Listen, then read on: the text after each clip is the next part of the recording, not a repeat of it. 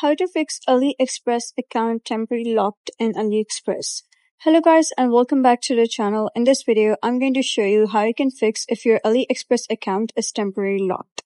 So let's get started. So usually it is caused by multiple failed login attempts even if the suspicious activity is detected, and also the security concern or privacy policy violations. So first, you need to wait for the lock to automatically lift up. So it can be temporary from a few minutes to a few hours to even days or weeks.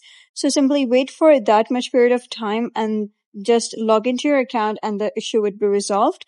However, if it is still there, then you can simply go to your Google and you can try just unlinking your AliExpress to that Google or Apple account that you have linked, and then you can link that account back. And if you are logged in using your Google, Apple, or any other account, then you will not be able to change password from the AliExpress application, but however, you can simply unlink it and link it again.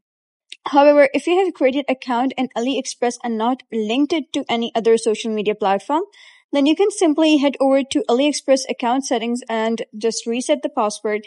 And once you do so, simply log into AliExpress account and the temporary ban from your account will be removed. So that's it for today's video. If you found this guide helpful, give it a thumbs up and don't forget to subscribe for more helpful tutorials. I'll see you in the next video.